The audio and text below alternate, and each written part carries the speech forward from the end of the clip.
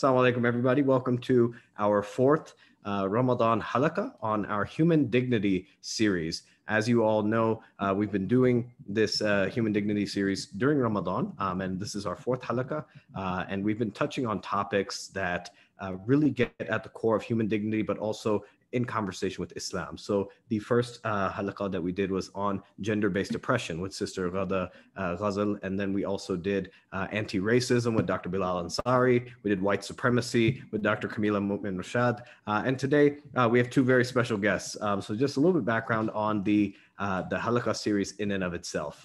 So as mentioned, this halaqah series came out of a conversation with Sister Ghada, but really putting these issues that are at the forefront of our society and at the forefront of our just general discourse, and putting them in conversation with our faith, and putting them in conversation with how Islam has a perspective or different perspectives on this. And so today, we will be covering environmental justice, dignity, and our Islamic duty with Sisters Saarah, Latif, and Kori Majeed. And so just a quick read on their bios, and then I'll let them take it away from there. But Sister Kori Majeed, so since 2013, Kori has used her Green Ramadan platform to encourage Muslims to eat mindfully and tread lightly by cultivating sustainable habits during Ramadan. Very important. These habits are based on Islamic teachings and principles that call humanity to give all of Allah's creation their rights. Kori is a GreenFaith Fellow, Master Watershed Steward, a Muhammad Ali Scholar at Bayan Islamic Graduate School, and co-chair of the Green Team at Masjid Muhammad, the nation's mosque in Washington, D.C. Kori is also the co-author of the ebook 40 Green Hadith, Sayings of the Prophet Muhammadﷺ on Environmental Justice and Sustainability. And we'll drop a link to that book. It's really handy, and it's a really great resource that these two ladies have put together. So now with Sister Saarah, Sister Latif is a Guyanese American Muslim raised in New Jersey. Her enthusiasm and work focuses on the intersection of sustainability, urban farming, community building, and faith-based education rooted in Islam. Saarah has a master's degree in sustainability and leadership from Montclair State University, and she's a part of the GreenFaith Fellowship Program as well, and co-authored the same book, 40 Green Hadith, Sayings of the Prophet ﷺ. And Saarah takes much inspiration from her faith and believes that nature should be used to better know, serve, and worship Allah. And so with that, I will open the floor here. Saarah and Kori, please take it away, and then I'll see you back for question and answer, inshallah.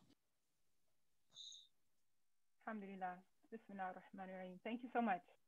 So we're going to start off by doing a quick review of 40 Green Hadith, and I'm going to share my screen real quick, inshallah. Okay.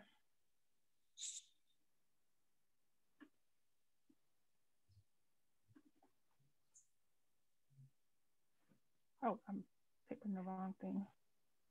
Present. All right. Can everyone hear me? Can you hear me, Sarah? Okay. Do I need to adjust my volume?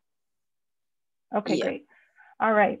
So 40 Green Hadith, it's a collection of sayings of the Prophet Muhammadﷺ on environmental justice and sustainability. So Saarah and I were GreenFaith Fellows a while back. And GreenFaith is, well, we're still GreenFaith Fellows, but we're in the GreenFaith Fellowship Program a while back. And GreenFaith is building a worldwide interfaith climate and environmental movement. And Saarah and I were part of GreenFaith's Fellowship Program, which educates people, whether it be priests or imams or lay people of various faiths, to create local communities who protect both the people and the planet. And Saarah is going to go ahead and tell us why we thought making a book of 40 Green Hadith was necessary. And then we're going to give you a peek inside of 40 Green Hadith. All right, assalamu alaikum, everyone. And as Kori mentioned, we're just going to talk a little bit about the document itself, 40 Green Hadith. So as part of the GreenFaith Fellowship Program, we had to do a leadership project. This could have been any format. It could be by yourself, with a group. And so Kori and I decided to team up together. and to create this compilation of 40 Green Hadith. And the reason we decided to do this Hadith specifically is we were actually looking for a document like this. And I encourage you all, everyone who's listening, is if you can't find a document or you can't find a resource, you can't find something that you know there's a need for it, why not try and create it yourself? So alhamdulillah, we were able to compile 40 Green Hadith. And it is a collection of hadith sayings of the Prophet Muhammadﷺ pertaining specifically to environmentalism and justice in itself. And we had often found a lot of collections of Quranic ayats about this topic, but we didn't really find a lot of hadiths. So we wanted this to be a handy resource tool that can be used for everyone and that could have language that is easy to understand whether you're Muslim or non-Muslim.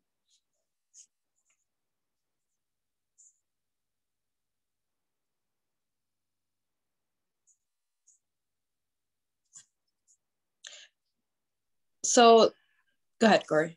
Okay, good.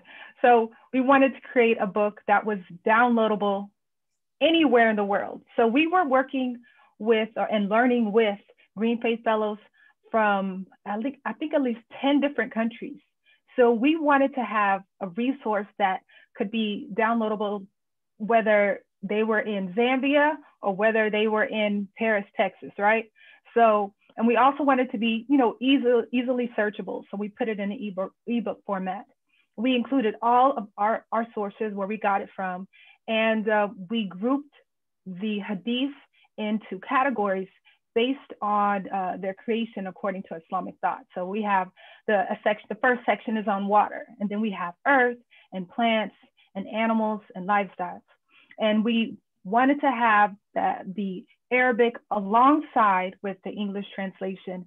And in the Arabic, there's like a complete chain of narration. But in English, we shorten it just for readability for the people who may not understand what a chain of narration is.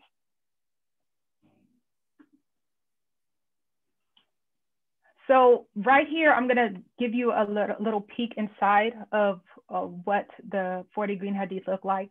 And so this is the beginning of the water section, and we start with an inspiring quote, inspiring verse from the Quran about water. And then Saarah here gives a short reflection about water in the Quran and in the following hadith. And then this is what the following hadith would look like for each of the sections. So we have the Arabic on the left, and on the top right, we have the English translation. And in the bottom right, you have an indicator of what section you're in. So right now we're in the water section, and it would look different when you were in the animal section or in the plant section. And we also have the hadith number. So we have 40 hadith, and this right here is hadith number 4. So what made this document very unique as well is that we have a discussion and reflection section towards the end of the document. So after you've gone through all the 40 hadiths, you're able to have a set of questions that focus on cultivating conversation and hopefully leading towards taking action. So we want it to be a guide for individual groups, for an individual or for group settings, to reflect on the meaning of the hadith, discuss how to apply the context or the spirit of hadith to a specific, situation, time, location, or challenge. And then also use it in an interfaith setting or a group gathering to highlight and examine and really dissect and immerse yourself with these environmental concepts from Islamic framework.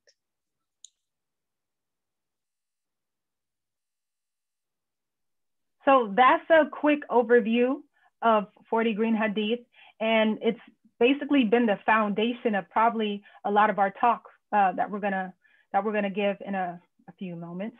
And you can download it at tiny.cc/40, the number Green Hadith.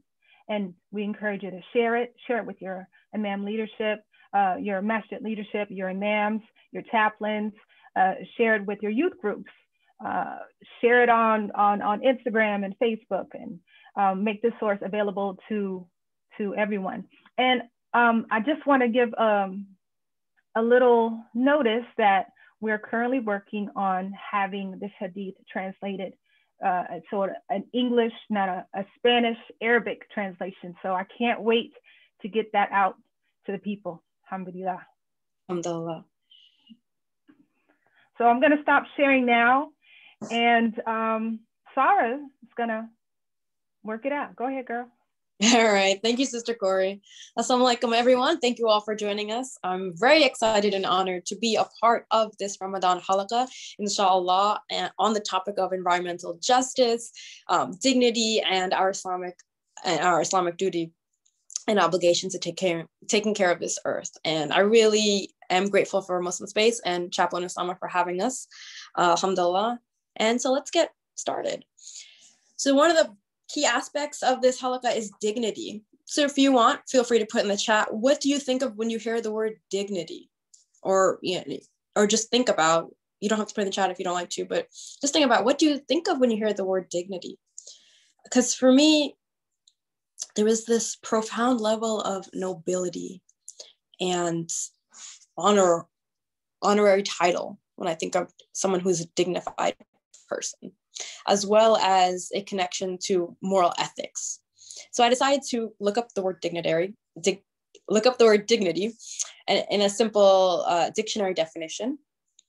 And the answer that I got was the state or quality of being worthy of honor or respect. So after, I see some replies in the chat as well. So a level of authenticity, a level of respect. And I decided to do a little bit more research, and I wanted to uplift the thoughts of Dr. Hisham Kamali, who's the author of The Dignity of Man, an Islamic Perspective. And he gives us this definition that connotes the inviolability of a human person, the recognition of their set of rights and obligations, and guarantee of safe conduct by others, and including the society and state.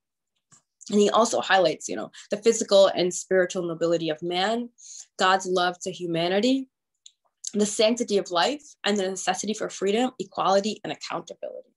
So subhanAllah, there's a lot of different ways to think of the word dignity. But as Muslims, we know that our two primary sources are the Quran and Sunnah, the way Prophet Muhammadﷺ lived his life, and the words of Allah subhanahu wa ta'ala. So let's delve into some Quranic verses. I found that, in my opinion, one of the most explicit affirmations of human dignity, also known as karama in Islam, is found in the Quranic verse of chapter 17, verse 70. And Allah tells us, "We have bestowed dignity on the children of Adam and carried them on the land and sea and provided for them of good things and conferred upon them special favors above the greater part of our creation." SubhanAllah, this dignity, this verse is self-evident in its recognition of this inherent dignity that Allah subhanahu wa ta'ala has given us as being humans, just as human beings, without qualifications of any kind. This is for the entire human race. SubhanAllah, there is no qualification, as I said before. And this includes every member of the human race, including the pious, the sinner, the wealthy, the person who may not have wealth, the Arab, the non-Arab. If you're human, you have this inherent dignity that Allah subhanahu wa ta'ala has given to us. And Allah reminds us so many times, especially in the Quran, of being human and how he made us a special creation, a creation that's not like any other creation. He reminds us that he created humans in the best of forms, and that he ranked humans in spirituality above that of the angels, subhanAllah. And in chapter 38, verse 72, he reminds us and tells us, I breathed into him Adam of my spirit. SubhanAllah, we have that divine breath in all of human creation, and it's this gift. And humankind was created in the best of forms and fashioned by the best, Allah subhanahu wa ta'ala, the most just, the best fashioner that could ever be.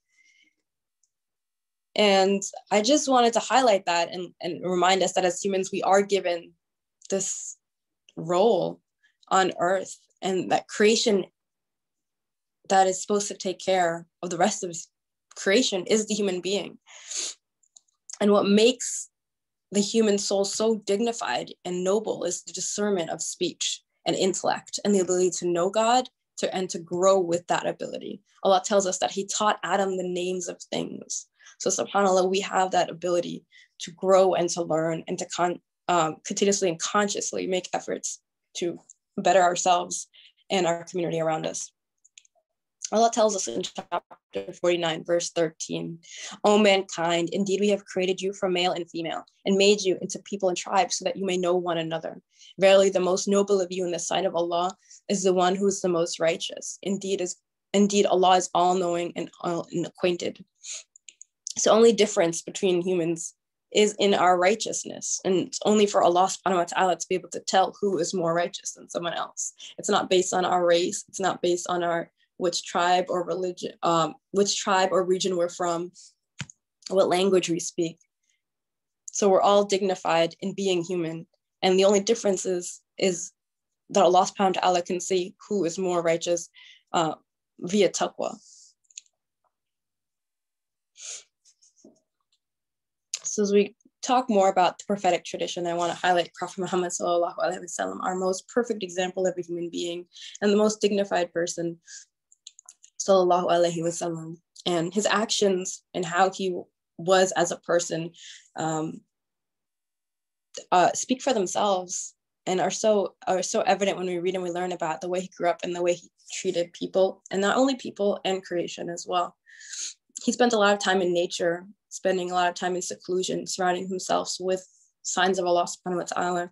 We know the stories of how he would reflect in the caves often, and as a shepherd, he would spend time out in nature. And he reminds us that as Muslims, we have this duty, this obligation and responsibility to take care of the earth, and that we should act as Khalifa or guardians, and that we are going to be held accountable on the Day of Judgment on how and what we did with that role and with that trust. I want to also talk a little bit about his companion, Abu Bakr as-Siddiq. And I just wanted to mention what I thought was extremely interesting in terms of his jurisprudence of war rules. So if you're not familiar, Abu Bakr as-Siddiq gave us rules of guidance on the battlefield. I just wanted to share some of these rules with you. And he encouraged his peers, do not commit treachery or deviate from the right path. You must not mutilate dead bodies and do not kill women, children, or the elderly folk. Bring no harm to the trees, nor burn them with fire, especially those which are fruitful. Do not destroy inhabited areas. Do not slaughter any of the enemy's sheep, cow, or camel, except for food. Do not burn date palms, nor harm them in any way. So subhanAllah, even in war, there's emphasis on taking care of creation and taking care of the environment. So Prophet Muhammad taught those around him to see human dignity in places that they were often not used to seeing. For example, he spent time with widows, orphans, the sick, the needy. He uplifted the voices of the marginalized people. He uplifted the voices of women that during that society and time was not uplifted at all. And he taught us how to take care of creation and led by example. And not only creation in terms of fellow human beings, as I mentioned before, but also when it comes to taking care of animals and the land and environment around him. I'm going to give you two examples of hadiths, and they're after I read both of them, you'll see there's a contrasting view of it, but also a really important view to distinguish between the barakah and blessing we get when we do good, and also the consequences of our action when we do harm. I'll start with the consequences of actions ones. The Prophet Muhammad ﷺ reminds us that whoever kills a small bird for no reason, the bird will beseech Allah on the day of resurrection, and it's going to say, "Oh Allah, oh Lord, so-and-so killed me for no reason, and he did not kill me for any beneficial purpose." On a separate note, the Prophet Muhammad ﷺ reminds us that there's no Muslim who plants a tree or sows fields for a human, a bird, or animals eats from it, but that it's rewarded as charity for him. So subhanAllah, a small deed as planting a tree or planting a seed, providing any benefit to creation, it's going to be rewarded as charity for us. So as the role of Khalifa, often this word is mentioned a lot when talking about sustainability efforts or in talking about taking care of the environment. And it's derived from the Quranic verse. There's several Quranic verses actually, but the one I'm going to mention is chapter 6, verse 165. Allah tells us, and it is He, God, who has made you successors upon the earth and has raised some of you above others in degrees of rank, that He may try you through what He has given you. Indeed, your Lord is swift in penalty, but indeed He is forgiving and merciful. SubhanAllah. So we are made as Khalifas on earth. We have this obligatory responsibility to be caretakers of this earth, and we're going to be held. We're going to be asked about how we use that responsibility. And we know that Allah subhanahu wa ta'ala is the owner of the heavens and the earth. And we are merely travelers through this dunya. And we don't even know how long we are going to be on this earth for. But we still have this responsibility to better our environment, to speak out when there are injustices going on, and to also take care of creation and take care of our fellow human beings and our planet, as our Prophet Muhammadﷺ did. When talking about injustices, it can be often overwhelming and also a bit discouraging and heartbreaking, but it's a necessary, important conversation to have, because Allah subhanahu wa ta'ala created the perfect balance of earth. However, as humans came and populated, we caused a lot of destruction, especially in terms of development of this natural earth. And I just wanted to share with you some of these injustices, specifically environmental injustices that are happening, to highlight them, and so that we can be more aware of this conversation. A study that was done by scientists from the Environmental Protection Agency, the EPA, was published in the American Journal of Public Health. And it talked about how facilities emitting dangerous particulate air pollution, such as soot, disproportionately impacts low-income communities and communities of color. And this demonstrates that there is a reprehensible history of economic injustice and environmental racism regarding air pollution that continues in the United States, unfortunately. And there's that embedded historic racism and economic inequality that were huge factors for this, subhanAllah. And a lot of it comes from, as I mentioned before, but there's also a lack of green space as well that's not accessible or easily accessible to many communities. I had the opportunity to intern at a urban farming organization a few years ago, and we were able to work with a lot of communities that were considered low-income communities in urban areas, that there was really not a lot of green space available. We were able to work with the community and build these community gardens, and also grow food.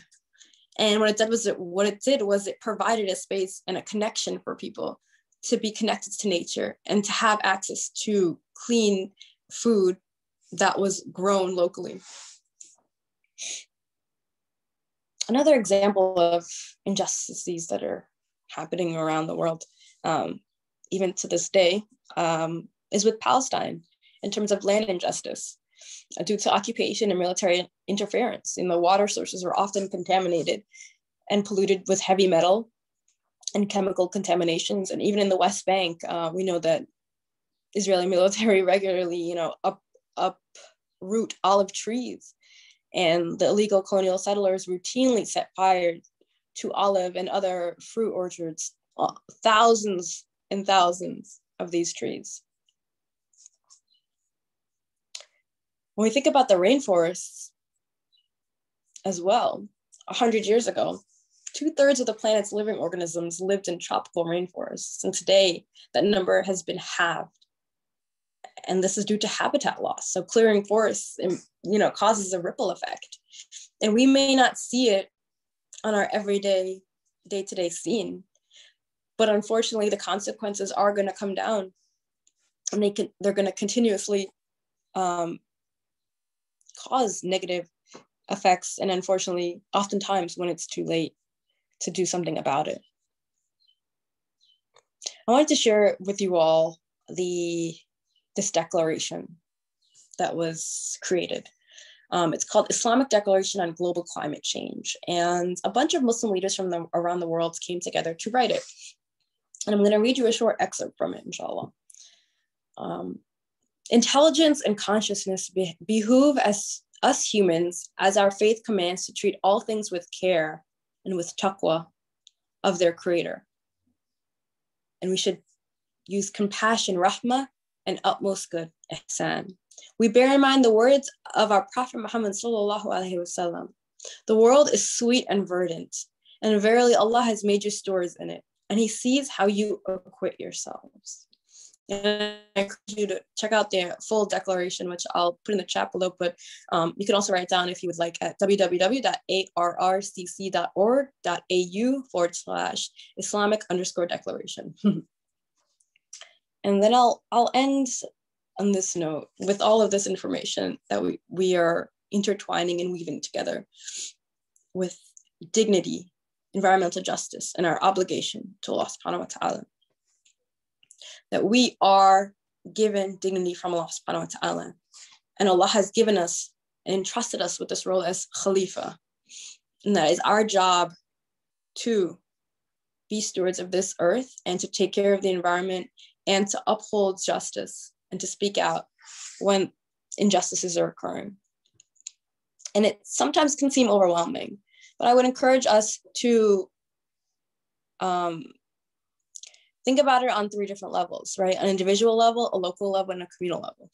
How can we implement the teachings of the Quran and Sunnah with regard to taking care of creation? And this can be, think about it for you, for every person, when it comes to sustainability and environmental efforts, for every person, it's going to be different and it's going to look different. But the important thing is that you're doing something. I would like to encourage you all to take some of these few steps. The first is education and research. Take some time to spend time in nature and also understand what our deen, what our religion says about taking care of the environment.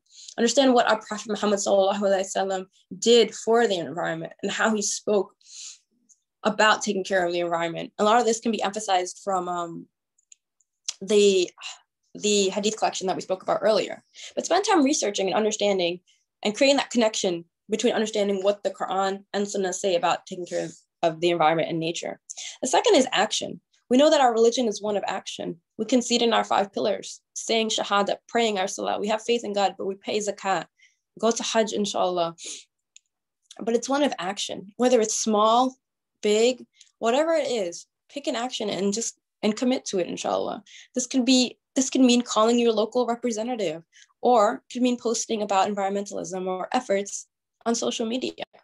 But pick an action that you are able to do and within your means, and inshallah you get the reward for it. A third activity, or something I'd like to suggest to you, is charity, whether it's donating your money or your time. But spend time giving, because we know Allah subhanahu wa ta'ala says when we give, we always receive more.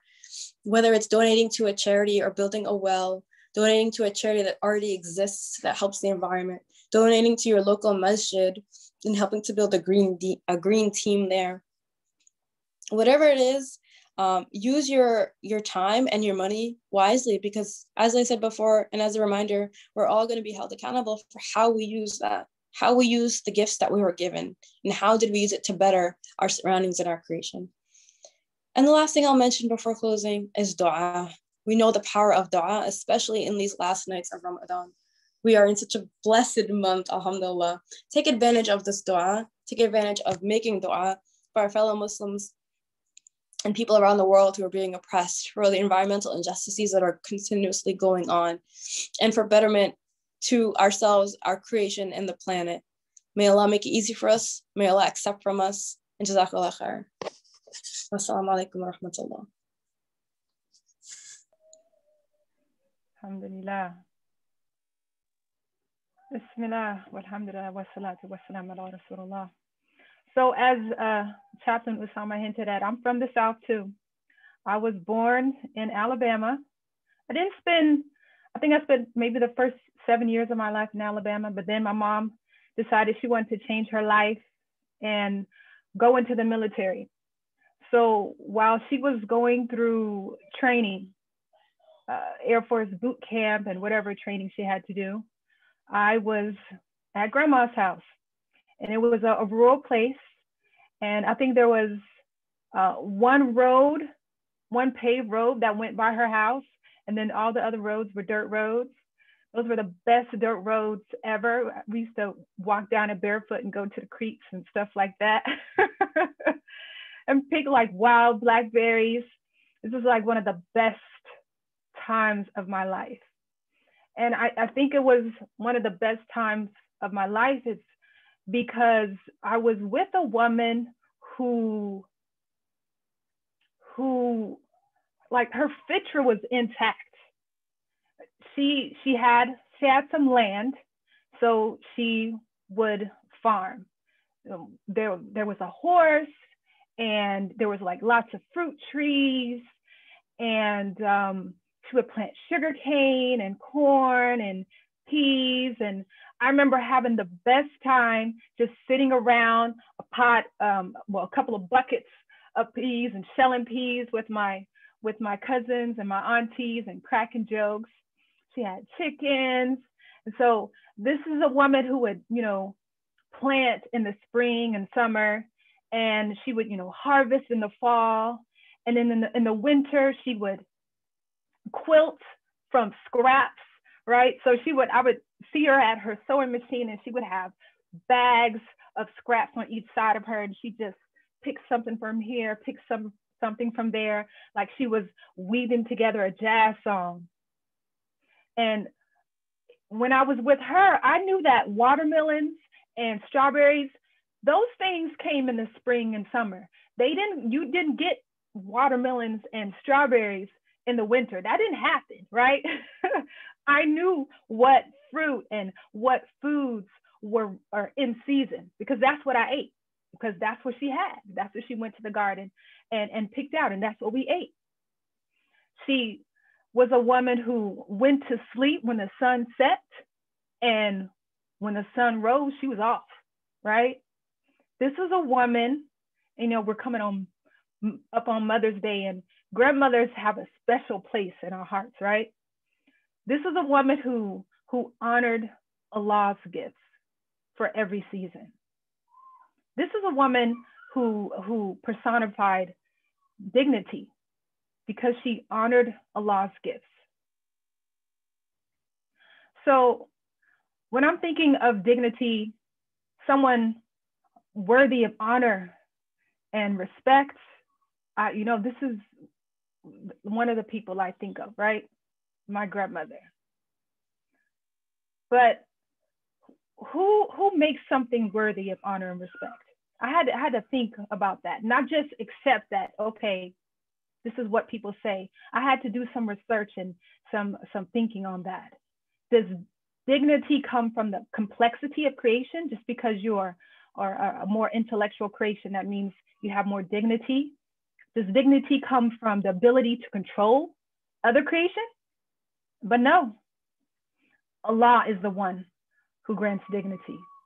Allah is the one who, like Saarah mentioned, molded Adam and breathed something of his spirit in Adam. That spirit, that soul, that is a personification of dignity, right? And then after Allah proportioned Adam and breathed into him, Allah told the angels, fall down in prostration. So Allah gave dignity to man, to Adam, by making him, molding him himself, and commanding the angels to bow down,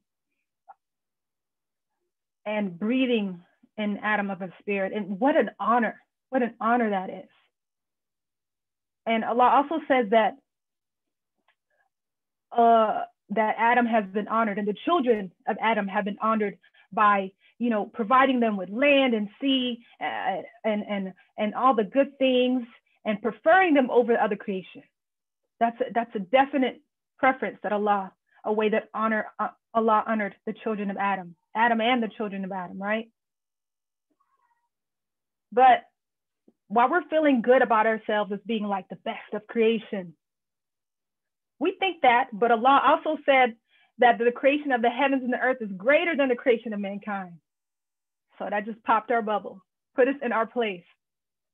And another way that Allah granted dignity to creation is that he created communities. He created communities for the animals, right? Allah says, there is no creature on the earth or a bird that flies with his wings, except that they are communities like you. These are moral communities with rights outside of humanity, right? The natural world is not a resource, but it is a world that has its own integrity, independent of human needs. Why? Because they praise God in their own way, right?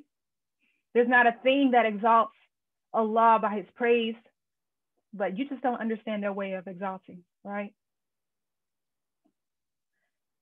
Human dignity, it doesn't come from our just being human, right? Or our great potential or our capacities or our qualities, from anything that we do, but it comes from our relationship with our Creator, right? And when we're God-centered, we can reorient ourselves to see that it's not the time of the Anthropocene. It's always the time of Allah. We are just one element of the totality of this amazing world that Allah has magnificently weaved together. SubhanAllah.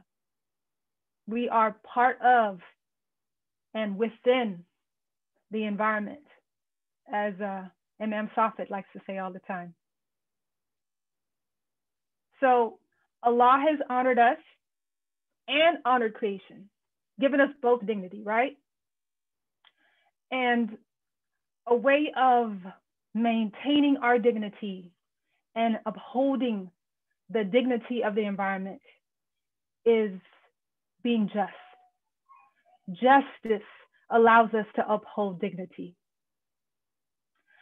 So I was reading in a recent publication, 40 on Justice by Dr. Omar Suleiman, right?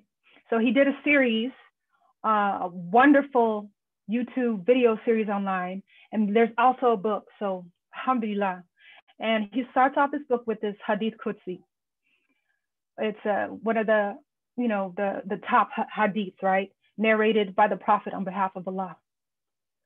So in the hadith, Allah says, "O my servants, I have forbidden oppression for myself and have made it forbidden amongst you. So do not oppress one another." So Allah starts off, "O my servants." So Allah is addressing us with love and giving us examples of how to address each other, right? How to give advice. And in "O my servants," he's also reminding us that, yes, we are his servants. Our role is to serve him. And then Allah is telling us that he will not oppress anyone, and neither should we. So this is one thing that Dr. Omar Suleiman points out, and I think it's amazing. There's only two things that Allah has mandated on himself. The first one, or one of them, is that the angels, he and the angels, send peace and blessings on the Prophet sallallahu alaihi wasallam, and that we should too. And the other thing that he's mandated on himself is that he will not oppress his creation, and neither should we. Oppression is the opposite of justice. Oppression is putting something in a place in which it does not belong. And so when I think of that, putting something in a place where it does not belong, I just want you to do a quick visualization with me, right? So just think of the most wonderful, amazing, beautiful place in nature, whether it be in Texas or whether it be in another country, just this amazing place where everything is everything is, it's just, there's nothing like it, right? It's just beautiful. It just makes you feel happy, right? So just picture that place in your mind. Picture the wind, the water that may be there, the trees, whatever it is that makes this place beautiful to you. So once you have that place in your mind, put an old car tire in it. Woo, that's oppressive, right? Putting something in a place where it does not belong, that is oppression. Can you think about, just think of litter being oppression. And Allah does not love the oppressors. Allah does not love those who are unjust.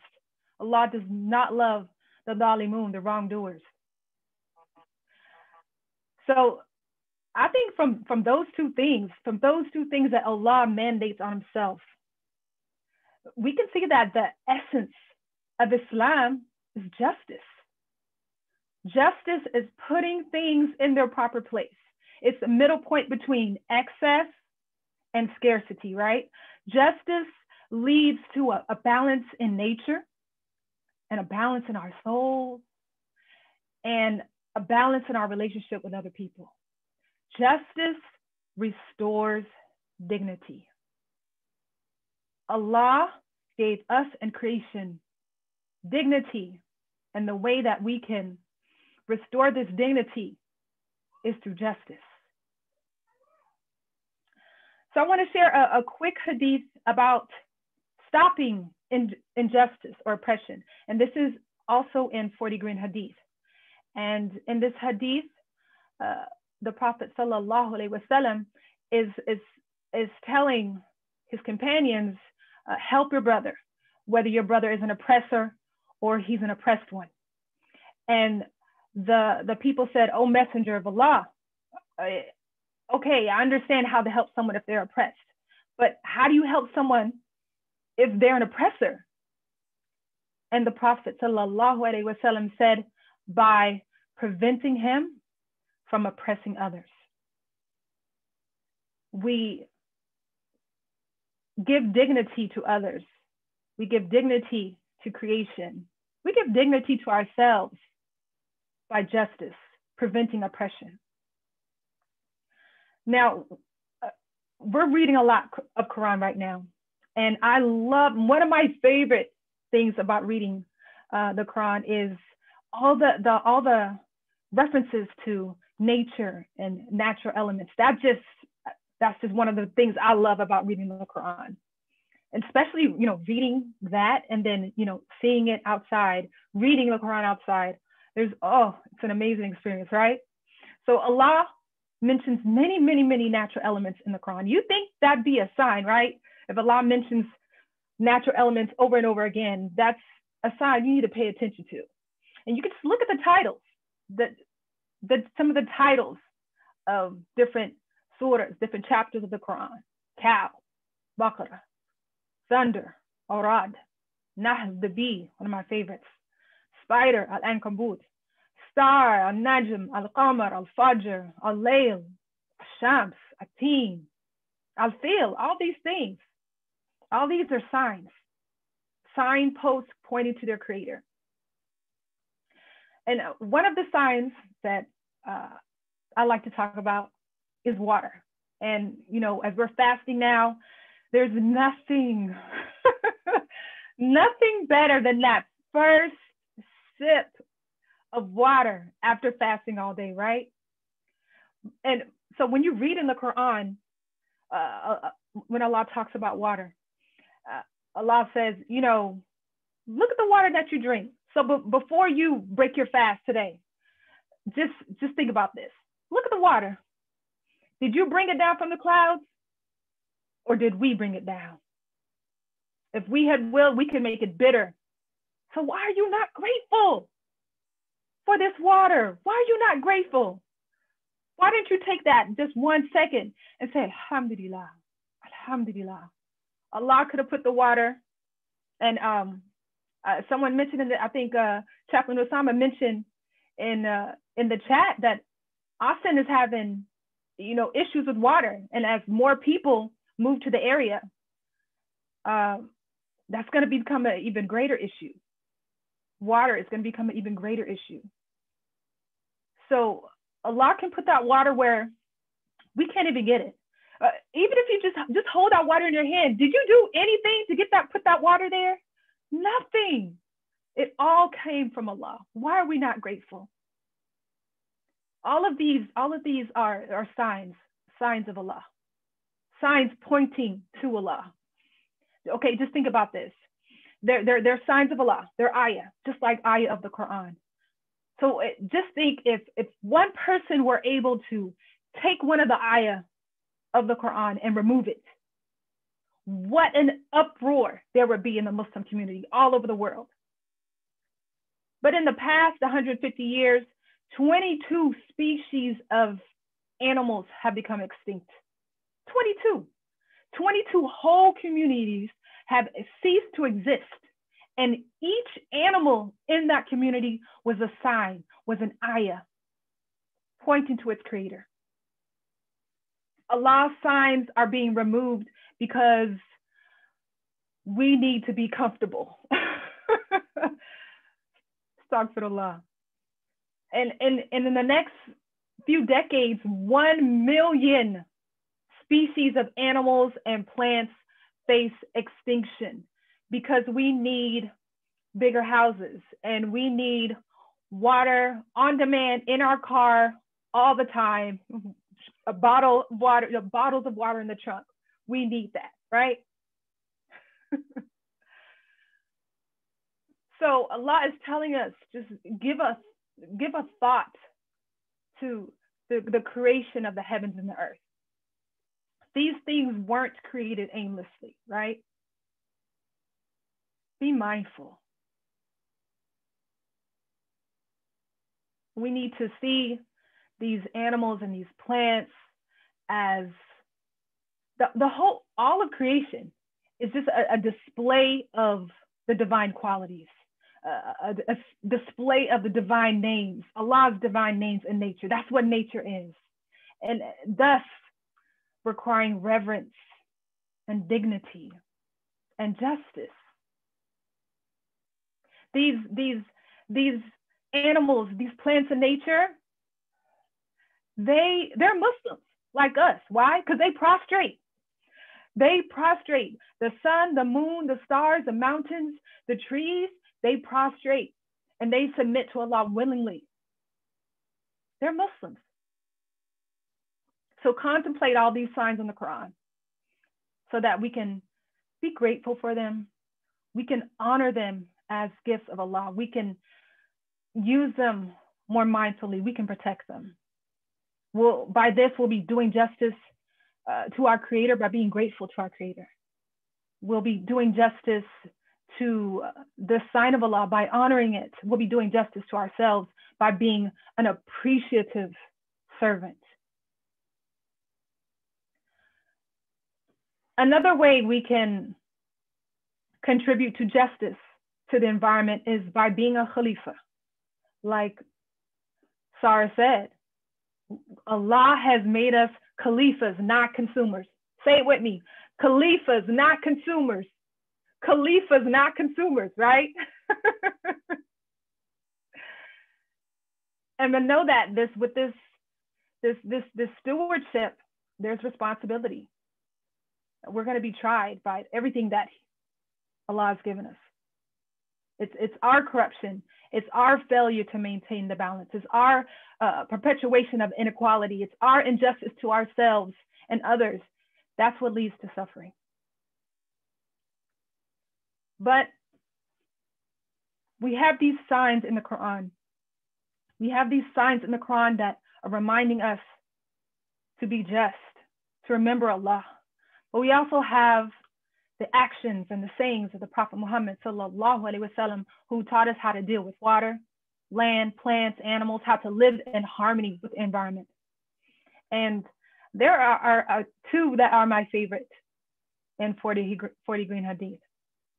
The first one is, and this one, I just imagine like the Prophet ﷺ like tugging on his blessed ear and be like, do you not hear? Do you not hear? Verily, simple living is part of faith. Simple living is part of faith.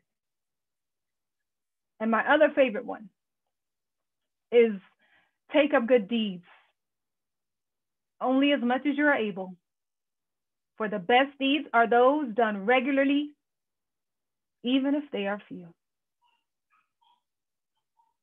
So this Halaqa is part of a series that deals with the issues that have depreciated God's gift of dignity because of gender-based oppression, racism, poverty. And there's a relationship between environmental justice and gender, and racism and poverty. Environmental injustice, including climate change, it amplifies issues of gender and race and poverty.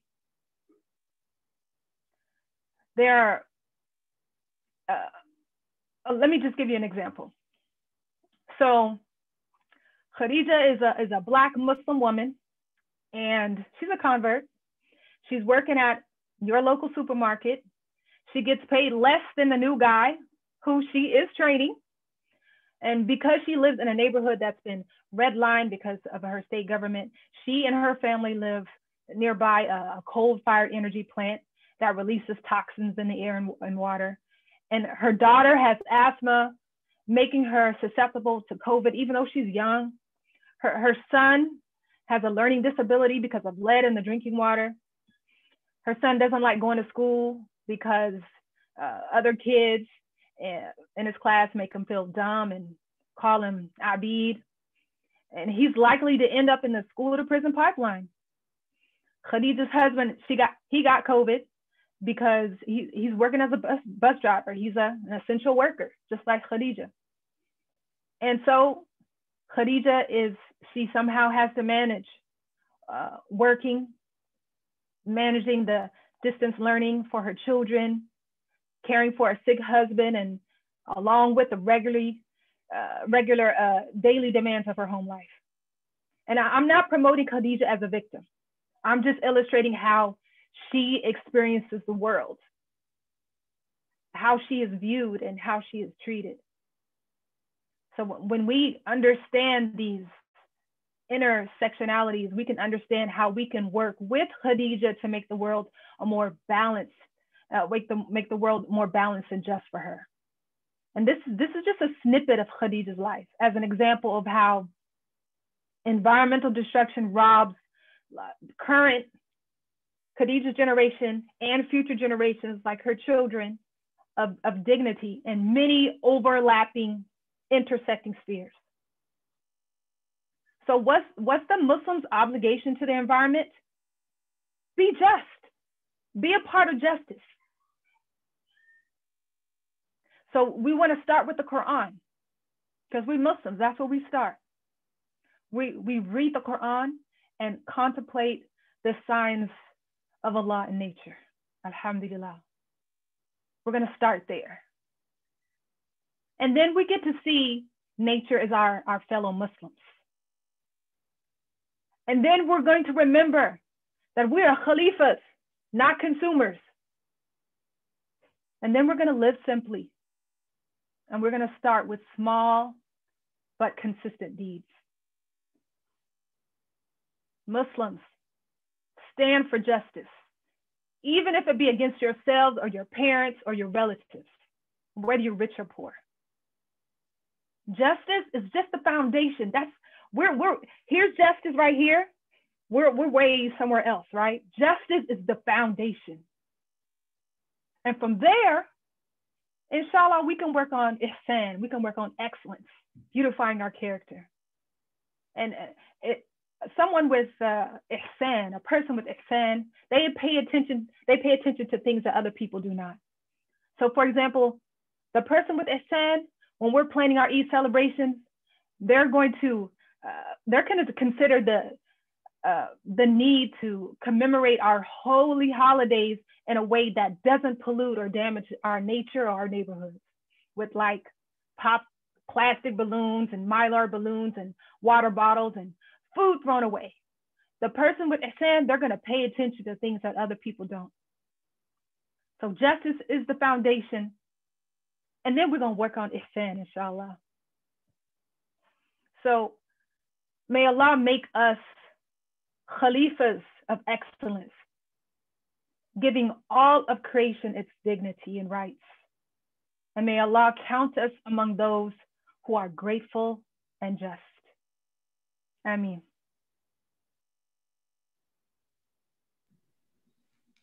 Ameen, ameen.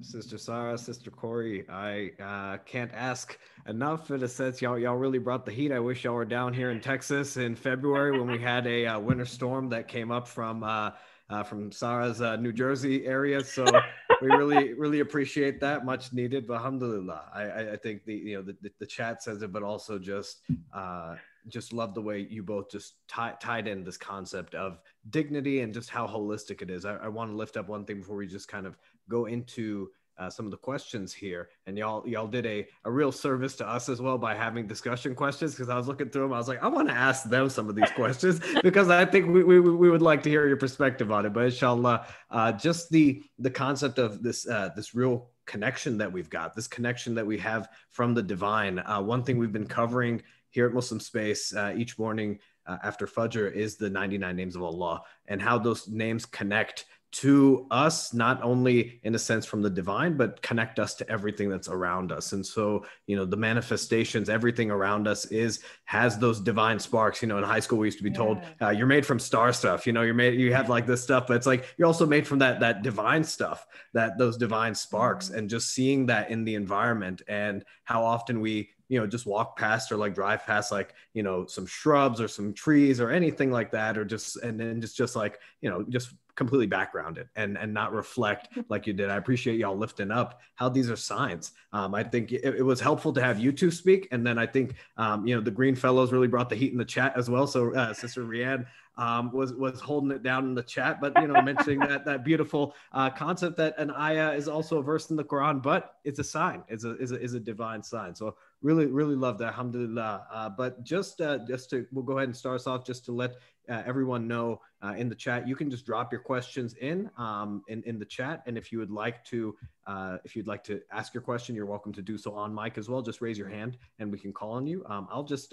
loft one up here just to get us started, and inshallah we can go from there. But again, like I said, drawing from the source material. So we're going to 40 Green Hadith because I really loved it was a nice, concise, but it was just such an informative read, and I hope everyone can take advantage of that. But so we talked about the reasoning. We've talked about the Quran, the Hadith, why it's an obligation. It's like fard. It's a fard kafaya upon us to take care of the environment, to be there as khalifas, to be stewards and caretakers. Now, talk to me about how we can bring this the environment into our discourse, when we talk about, Muslims are real big about talking about justice. We'll talk about justice day and night. We'll milk that stuff back and forth. But when it comes to the environment, we still have styrofoam plates piling up for Ramadan. We've still got all this stuff. How do we bring the environmental justice, all this intersection that is going on with the environment? I love that example that you brought up, Sister Kori, of Sister Khadija, just because how harrowing it is, how connected things are, by humans' creation. Allah creates and everything is connected in Allah's creation, but humans create as well. And how connected are bad things to each other, in a sense, our treatment of the environment to our treatment of other people. But I want to ask you, how can we bring environmental ethics, justice, and that real strong concept, that foundation that's in the Quran, that's in the Hadith, to the forefront, as opposed to something like, oh, those are just what those like liberal hippies are doing. They just want us to recycle and compost and all this stuff. How do we bring it to that level of seriousness that all these other issues of justice take, especially in this time of Ramadan, where you get those emails? It's like, brother, last 10 days, make them count, donate to this cause, but we don't see environment at the forefront. How do we get that there? Mm-hmm. Sorry, you want to go? I just finished talking a lot. You want to go? Sure. Sure. Great question. And I'll speak on a personal level, because I too continuously see this for myself as well. And it is difficult because change is difficult. I think especially when you're comfortable with something. If you're comfortable with having styrofoam plates and styrofoam cups and it's just how it's always been. And you don't see an awakening, you don't see a reason why this could be false, it'll be really difficult to be a disruptor, to see its change. But I think first and foremost, it's by education and awareness. And by introducing into your local masajid, by introducing into your friend circle and your family circle, this notion of creation and care and the need to take care of the environment, and use visuals. I love visuals. Have a visuals. I know Sister Kori has a post on her Instagram. It's like, does your iftar last longer than you? Does your iftar last longer than you? Does the utensils that you use or the plate, does that last longer than you or the food that you're going to eat, right? So I think creating an illustration and also bringing up the idea and bringing up this awareness, because it needs to constantly be reminded. I know there's a campaign called the Green Khutbah campaign, and it's definitely look that up. It's a great resource to use, especially for your imams, for your khatibs to use, and it will introduce the notion of taking care and protecting the environment to the congregation. And this is sometimes, even though started off as a once a year thing, but include it more in the conversation and discussion. And it's going to seem a little foreign. We had it at our masjid, and even the person that was given the khutbah was like, this is a little strange for me to talk about, but I'm gonna talk about it so that our masjid can participate in this campaign. But I would suggest bringing in the conversation and dialogue, have that conversation and have it sternly as well, but also be open-minded to it, and encouraging in a way that people will want to feel attached to this conversation and will want to feel like they can do something to be a part of it. Whether it's promote the idea of bringing a reusable bottle to the masjid, or have your imam carry a reusable bottle, to the masjid, just so it's a visual, right? You're connecting the visual with the notion of taking care of the environment. But it's an interesting one, because oftentimes we don't see environmentalism and the sustainability aspect at the forefront when our Prophet Muhammadsallallahu was the greatest environmentalist, right? And this is embedded in our religion over 1400 years ago. So I think starting that discussion, introducing those materials into the masjids and creating that discussion start with your home, and your friends and your family, and definitely continue it into the masjids to have, what's the word I want to use? To have like this sense of urgency for it as well, because unfortunately, things seem like they're just going to keep getting worse and worse. So definitely create this urgency and encourage your masjids and your family and friend group to continue this conversation and have some action items, inshallah. So how I would say, how do we bring this into the conversation? How do we make this, more important to the average Muslim? We need to get the average Muslim out in nature, spending time in nature, especially right now. People are tired of being inside. So maybe there needs to be this masjid program that's, let's get families outside together. Let's get children outside together. When people spend time in nature, they're less likely to throw a car tire out there, right? And, spending time, and not just spending time, but spending time with the intention of seeing Allah's signs in nature. So connecting Islam to nature, that's how we get this sense of urgency. We got to spend time. Definitely. Sorry. Go ahead, Saarah. Oh, I'm sorry. One more thing. Sure. So this is an important question to ask during Ramadan, because Ramadan is a time where we're making new habits, right? We're doing things that we haven't done the rest of the year, right? Some people have just started praying again, alhamdulillah. Some people are coming back to the Quran, alhamdulillah. This is the time. This is the time to make new habits.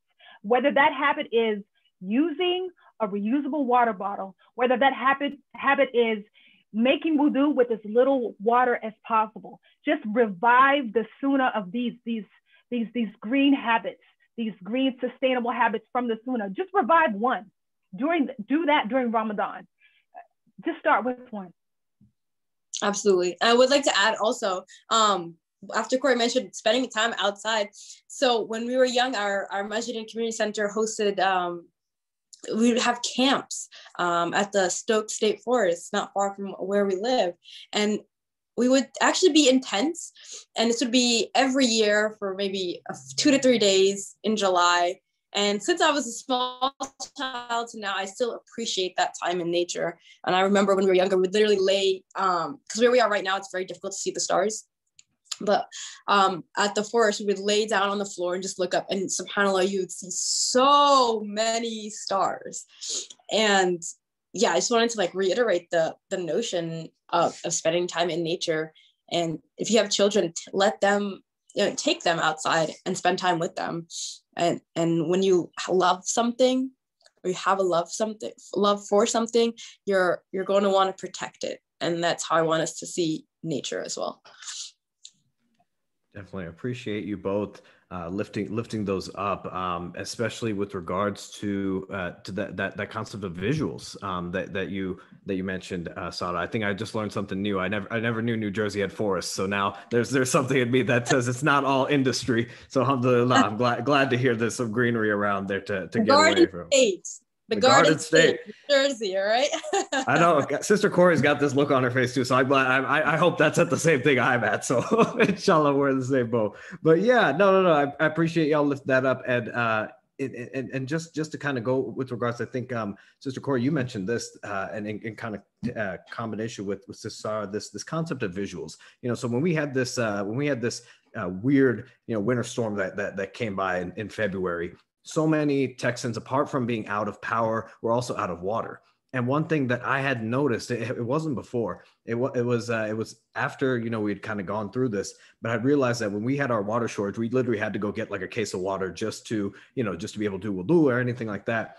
And I realized that when I was reading your the 40 Green Hadith book, it talked about the Prophet ﷺ using 2/3 liters, like 1 mud of water for ablution. And so when I remember when this it was before I read this hadith, because after that winter storm, I was like, you know what? I could actually make wudu with about just this water bottle I've got. This this 16.9 fluid ounces, 500 milliliter water bottle. And I was just like, it hit me at that moment. I was like, you don't even think about how much. I was like, how many water bottles was I using before? Because the faucet was just probably on, right? It was just probably streaming. And then I was just like, I don't really need more than this. Even that, you're able to make it last. But it was really impactful to see that in y'all's book, and how it was just like, yeah, what are we kind of doing? And the same thing with regards to in terms of showers and whatnot, and especially it's just how cognizant we have forgotten ourselves to be, when it's just like, hey, it's a luxury, water will come on. And it's not till you go to other places, you go to nature, you go to other places where, oh, hey, we don't have maybe restrooms, we don't have running water. So you kind of have that awareness. So I appreciate y'all lifting up the lived experience and putting that stuff in conversation. One thing I wanted to ask y'all, in a sense, this is more personal for both of y'all. So we've talked about the average Muslim as if they're out there. I hope all of us are the average Muslim or fit that category here to an extent. But I want to ask, how did you all come to not just this awareness, but to this work, and not just to this work, but to have a faith-based component to this work? Sister Kori from Alabama in the South, I don't know, our politicians down here aren't really exactly the greenest. I don't know if you had a recycling bin growing up, but that was something we just got in the last 10 years. And then Sister Saarah, you've got, you've got a lot of clouds there that may not be clouds. So they might be a lot of other things, but talk to me a little bit. How about y'all kind of came into this work, and what clicked for you, especially with that faith-based component?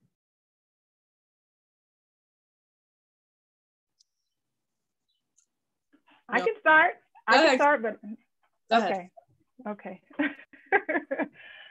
So I already talked about my background growing up with my grandmother in Alabama, and there was back then. It wasn't that long ago though. My grandmother used to take, we used to have sodas, pop, in a glass container, right? And she would collect those and bring them back and get some money back, right? So, and our recycling was giving leftovers to the dogs and the chickens, you know. We didn't need a recycling bin because everything got used or, you know, composted into the garden. But later on, I became a mom with all the accoutrements of children that children bring. And we would go to the masjid as a family. And one time we were there and we're waiting for the adhan, and there's this table, you know, that's set with styrofoam cups full of bananas and dates. And there's this one Ramadan where Allah just flipped that light bulb, and I saw people pick up the cup and eat the fruit and throw it away. So they picked up the cup, they ate the fruit and throw it away. So that's like, I don't know, 1 minute max. And styrofoam lasts longer than people. It really does. And that's when I was like, I can't do this. Ramadan and this mindlessness does not go together. Ramadan is when we're more mindful. We're mindful of like, okay, wait a minute. Is it time to pray yet? Not yet. Okay, I'll wait. So we're mindful of everything that we're doing, right? And this mindless event, it was just too much for me. So I started with myself. I started changing myself and my family's habits. I started doing this weird thing. I was the sister with 5 kids who would come with 2 bags, one for my clean stuff, one for my dirty stuff, of all of our iftar stuff. I would bring a plate and a cutlery and a cup and a cloth napkin for myself and my family whenever we would go to iftar. That's where I started. I started with my family, and it looked weird. People were giving me weird looks, but people were also asking me, what's going on? Why are you doing that? And then we started having these conversations. And then I saw later, you know, other people bringing, it could be just a Tupperware container and a fork. It could be a plastic plate, that were used over again, and like a metal fork that they got from home. That's fine. And, you know, and it actually saved me. There was one time when the sister side temporarily ran out of styrofoam plates, but I had my own plate, so I didn't have to wait for them to go to the back and get some more styrofoam plates. I just like, okay, mashallah, I can eat now. All right, I'm done, Sarah. Go ahead, your turn. Oh, that's an incredible story. It really is. And Sister Kori shows us, don't be afraid to be a disruptor, or don't be afraid to be the person that causes that positive change, because you never know if you can inspire. For me, there wasn't like this one aha moment. I think it was a culmination of years of spending time in nature. Good trouble, exactly. I think it's just a combination of having that connection with nature, because I'm a part of that generation where it's a little bit right before technology and social media became apparent, where we spent most of our times, I grew up in the suburbs, most of our time was spent playing in the backyard, and dial-up was still a thing. So we stayed in the backyard till it got dark, and my mom would call us back in. So I spent a lot of time with my siblings just being outdoors. We had this pine tree in the backyard and just rocks, and we would just play. We would just play outside, enjoy being outside, ride our bikes, spend time outside. And as I got older, I realized, sorry, like the sun is, okay. As I got older, I realized that when life got a little difficult, or when things were, weren't going the way I wanted to, or whenever I felt sad, I found this beautiful reassurance and tranquility by spending time in nature. And I hadn't put the two facets of nature and being a Muslim together until I got a lot older. And I realized that these aren't two separate entities. Rather, these are two entities that are intertwined. And there's a reason we feel this calmness when we listen to a waterfall, or this tranquility or being in awe when we can gaze underneath stars. Because as Kori reiterates and mentions, these are signs of Allah subhanahu wa ta'ala, and we are within his creation.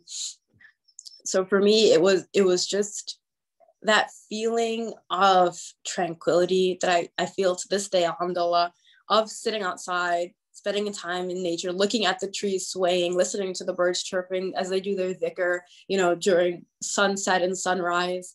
And then a second part of that is seeing the lifestyle of my immigrant parents and our and just the generation before, how they were sustainable before this term kind of even came about, and growing up and seeing them, repurpose the Tostitos dip into there's pepper sauce in it. Or if you come to the fridge when you were growing up and you open a can, it's probably not what you thought it would be. There's pancake mix in the cashew box, So just the repurpose and reusing of a lot of the items, as well as my aunt, when I went over her house a few years ago, she would tell me that growing up in Guyana, that they would use the sort of the leftover residue of the fireplace, and you use that, you collect that, and you put it in the garden, but you also use it to wash plates.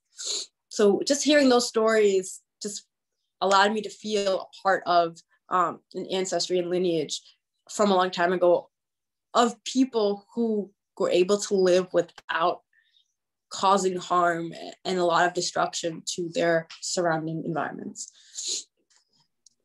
Yeah, thank y'all both for sharing that. It's it's really powerful to hear just how the environment around you, not a play on words, but the environment around you help create some of that awareness, in the sense that these were just kind of habits, like, just on, and it was just like, wait, this makes sense. Like, why aren't we doing this? And Islam just kind of having that foundation and playing in later on. But the fact that, hey, we used to just, when we would finish with these bottles, or we would finish with this stuff, we would find something else to do with it. That wasn't the end of the story. And I really appreciate how y'all lift up that, these materials outlast us oftentimes. And, why is it that they only last maybe for us, like, within a day span, or, hey, this is out, or this can is out, and just toss it out. I appreciate y'all lifted that up.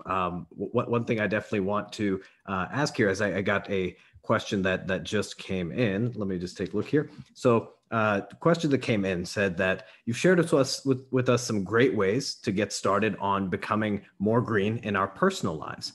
Unfortunately, we are very little we're very little fish in the huge ocean of pollution and waste. We can hardly compete with others all over the world, let alone huge corporations, the fossil fuel industry, and governments who are intentionally inactive in modifying their ways. What are some ways we little fish can put pressure on the big fish to change?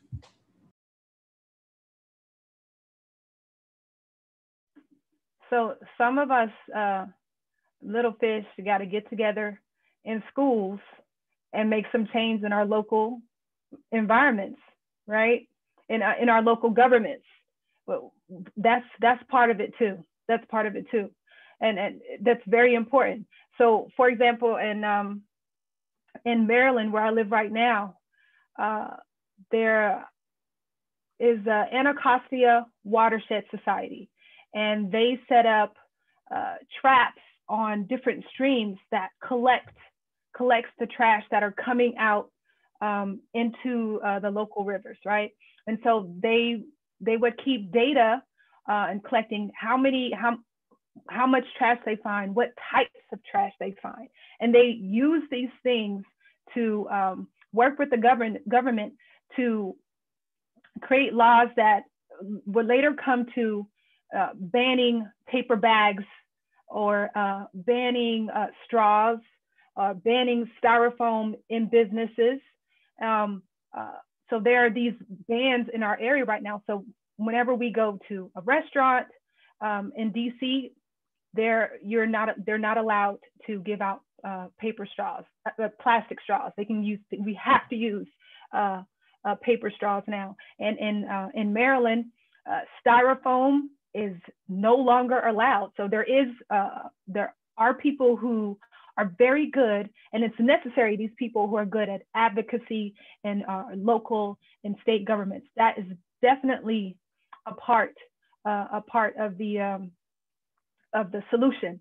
But I want to say that, you know, sometimes we feel like small fish, but as Muslims, we are the ones that believe that Allah is the controller of everything. And I like to liken this to archery. So as an archer, I have my bow, and I have my arrows, and I can aim, and I can let go. Who's in control of the arrow? Not me. Just take your aim, and we know that Allah is in control of the seen and the unseen. So whereas a few years ago, no one would have thought that styrofoam would have been banned in Maryland. No one would have thought that in DC you could no longer get a plastic straw, but it's here now. It's here now, alhamdulillah, thanks to some people who've done some great advocacy work. Saarah?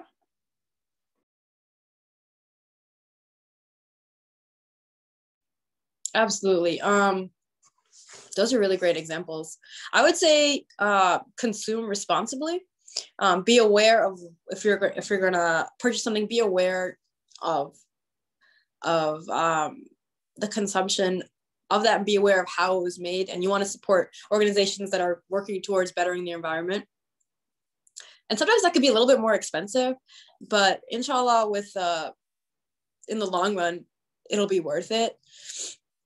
And also noting, sort of echoing the sentiments of what Sister Kori was mentioning, is that our religion is one of intention and one of effort as well. So inshallah, we make the right intention to better the environment, and we do those conscious, even if they're small efforts. Allah sees everything that we do, and it's better than not doing anything.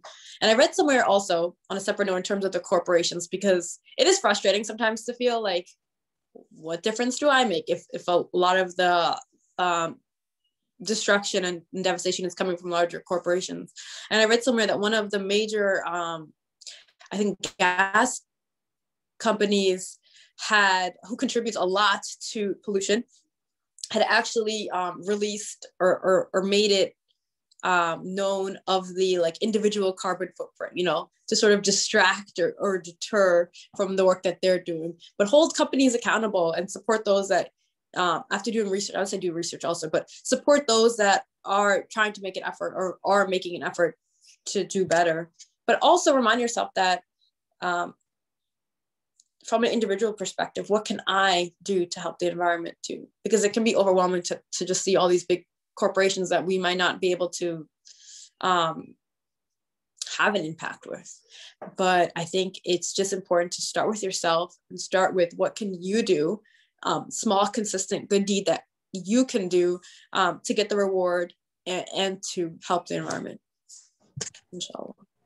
Definitely appreciate that. Appreciate that concept of, even the fish are in a school. We just got to sometimes find that school, but also we've got to find where we are. It really does start with ourselves. And connecting to what y'all had said previously in terms of the utility of these things, the utility of even those things which we be like, hey, this is old or whatever it might be, and connecting that with the prophetic, it just brings to mind the example of the Prophet ﷺ when Aisha radiallahu anha would say that, he'd be someone who would mend his clothes, so the clothes get tattered, people would bring him different, luxurious cloths and different rugs and things like that. And, obviously had that respect, and people would, bend over backwards to make sure that at least the Prophet ﷺ is dressed properly, but someone who makes reuse of that and applying that there. I just really love that, how you all lifted that up in terms of just things that we use here. But even with our clothes, even with just those really basic things. So I want to be mindful of our time. One question I did get in here, I think that this might be a good point to pause the conversation on. We're not stopping the conversation, of course, it's going to continue, but pausing the conversation on is talking about practical resources, especially within the Muslim community. So I know, I think it was in your bio, Sister Kori, that you serve as co-chair of the Green team at Masjid Muhammad, the nation's mosque. So just talking to us, both of y'all, with regards to some practical resources within the Muslim community that are there for not just masajid, but also for the individual looking to get connected, looking to get informed about Islam and environmental ethics and things like that. But yeah, I'll turn it over to you all for just whatever you'd like to add to that you already haven't put in there. Thank you.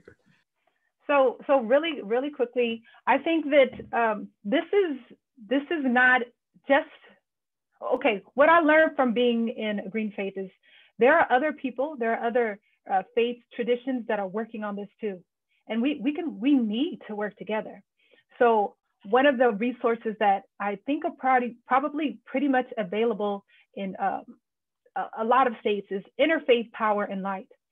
So Interfaith Power and Light, they have branches in different states, but working with Interfaith Power and Light and other interfaith sources, because you may not find Muslim sources or whatever in your community, but you can work with other people of faith and share information, because we got one planet, so we all have work to do together, and we should be doing this together.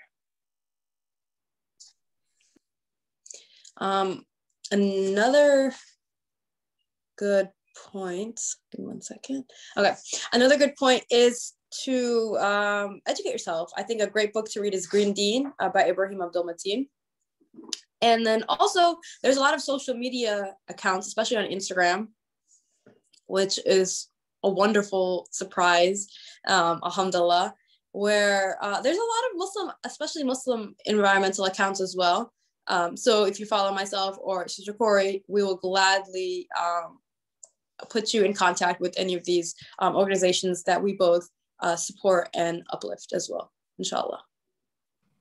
Inshallah. Well, thank you all so much. Alhamdulillah, jazakallah khair. It's been a true pleasure, and it's really been kind of eye-opening, because it's not, oftentimes our society conditions us to be like, here's the environmental aspects, here's the environmental activists, here's the social justice activists, here's everybody else for there. But just showing how connected this is, how connected we are. And, when we think about it, and we're in the environment, literally, like whether we're in our homes or anywhere, we're always in the environment. We never leave the environment. Even if we go to outer space, we're still in an environment.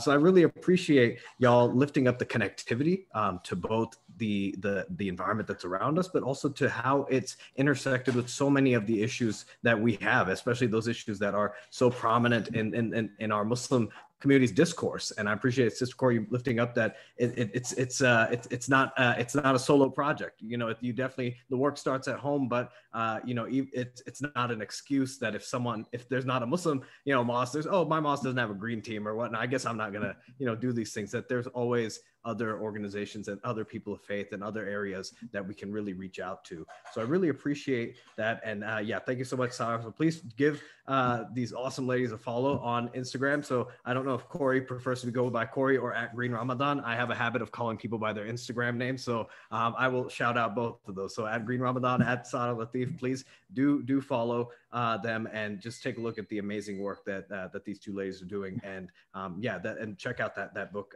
Green Deen. It's amazing. So with that, like I said, we will go ahead and conclude, but that wraps up our Ramadan Halaqa series. As I've been talking to Shadia, inshallah, this is just a pause on the series, but we will definitely and have seen the need to continue it, to have these conversations, not just a one-off, not just Ramadan, hey, we're mindful and we're feeling active, but keep that conversation going. Ramadan is about transformation and keeping that transformation, that change going. So inshallah, keep an eye out for a lot of these topics to come in the future. But just a quick plug on Ramadan, as we are entering in these last few days, Muslim Space is planning for a in-person, distanced and COVID safe outdoor Eid gathering. So do check the Muslim Space website for that. And then lastly, each morning we do have the 99 Names of Allah session. So reflecting on this. So I will surely take what Sister Saarah and Sister Kori have dropped, these gems, and try and incorporate what I can with the